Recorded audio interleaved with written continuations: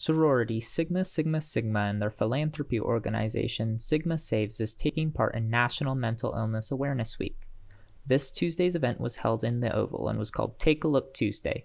Students were given the opportunity to look at themselves in mirrors and reflect on their positive qualities.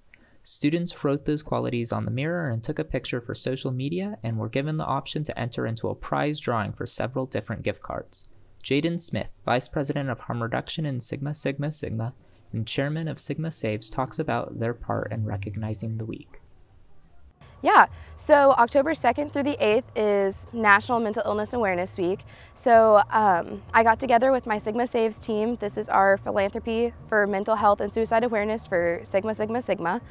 And we made a week full of events that focus on mental health, suicide awareness, and like stress relieving activities, stuff you can do if you're feeling anxious, and just to show that your mental health is important, way more than school.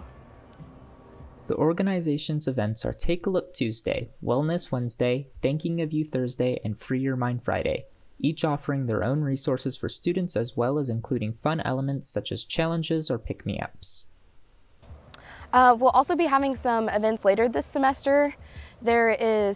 I'm going to be having one of my dad's friends come down and give mental health talks about men's mental health, and then also mental health for student athletes. We have a former NFL Chiefs player coming, and he's going to talk about that.